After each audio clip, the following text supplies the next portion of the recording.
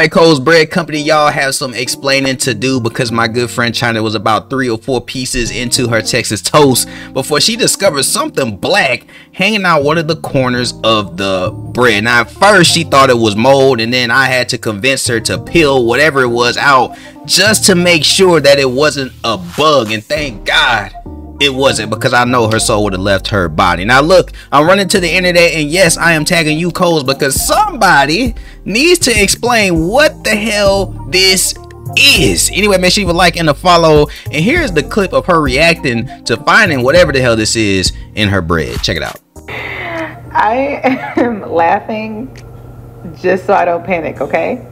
So I'm going through this, and I'm like, okay, I just want to get one out of here, right? And I see something black.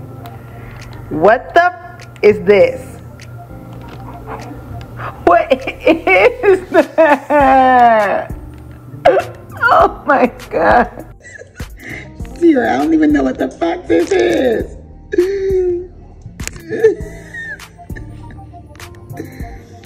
Ew, I don't even know what it is.